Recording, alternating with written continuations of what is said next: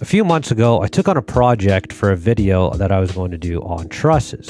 I was going to explain the theory behind trusses and build some and demonstrate why they're the strongest structure. I stole the idea from the YouTube channel Engineering Hub, and while they explained how trusses work conceptually, their experiment was pretty flawed. So I figured that I could take it on and do a better job than they did.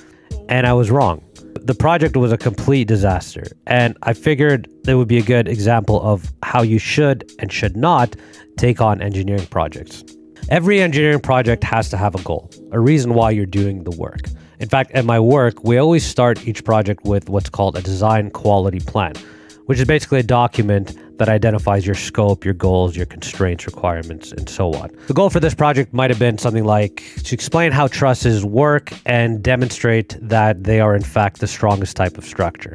My requirement was that my truss bridge had to be able to hold more weight than a beam bridge. Both bridges had to be the same weight for a fair comparison. They had to be the same length, no more than 100 to maybe 200 pounds of braking load, and the load had to be acting vertical, had to be straight down. Once you've defined all these, your next step is to estimate what your timeline and budget is going to be. And this is usually the hardest part. Every engineering project I've ever worked on has gone over time and over budget. It's kind of inherent. So I guessed that this would take 6 weeks, 10 hours a week kind of thing. It was a wild guess. I should have broken down my tasks and tried to get a better estimate of it.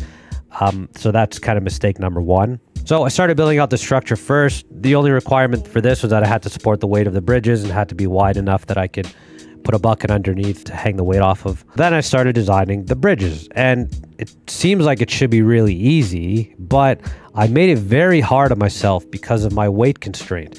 Trying to match the weight of the truss to the weight of the beam was actually incredibly hard. And it's something looking back that I didn't need to have such a hard constraint there. I just made things very hard on myself, and this took way longer than it should have. Lastly was figuring out the load supports and how I was going to load each bridge. This was the part that I needed to improve the most from Engineering Hub's video. I needed to have a strong structure that can hold the weight.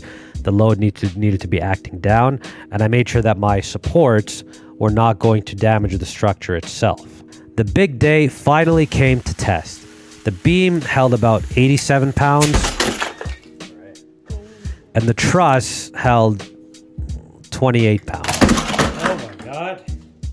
By all means, feel free to roast my poor craftsmanship skills, because very clearly the supports, the gussets, are what failed on the truss. Normally you might just think, well, okay, big deal, just beef them up and try it again, but that wasn't an option for me. If I started using bolts and fasteners, that would increase the weight of my truss, and because of my weight constraint, I would have to beef up the beam to catch up, and that would have become stronger, so I just abandoned the project.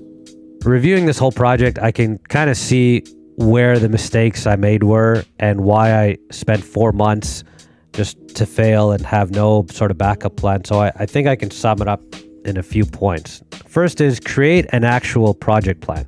I didn't create any sort of plan like I would normally at work. I treated this like a hobby, and I got hobby results. What are my critical paths? I should have tested those supports way earlier on. I could have easily built the truss and just put some weight on it and at least got an idea of, okay, these are pretty weak. They're gonna have to rethink the design. But I waited until 3 months later, when I was just so certain that these, for whatever reason, I was so certain these supports were not going to be the weak point, and they were, and I didn't have a plan to fix them otherwise. This is why you plan things, so that you can identify where you might fail, what you should do to mitigate those, and I didn't do that.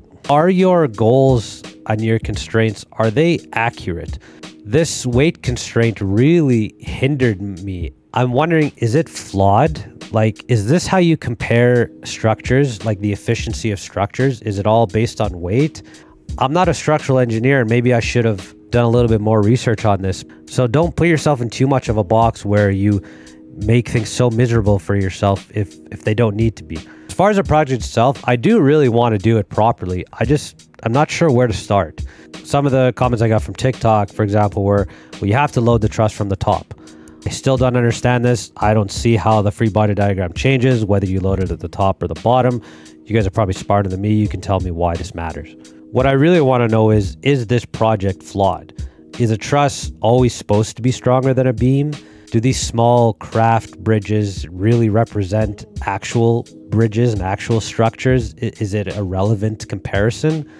I don't know. Kind of looking for a little bit of insight into my thinking. So hopefully you guys got something out of this. I think a lot of engineering projects end up this way, so that's why I thought it was a good example to share. And let me know what you guys think in the comments below. If you like this video, do me a favor and hit that like button too. Thank you guys for watching, and we'll see you next time. Ciao.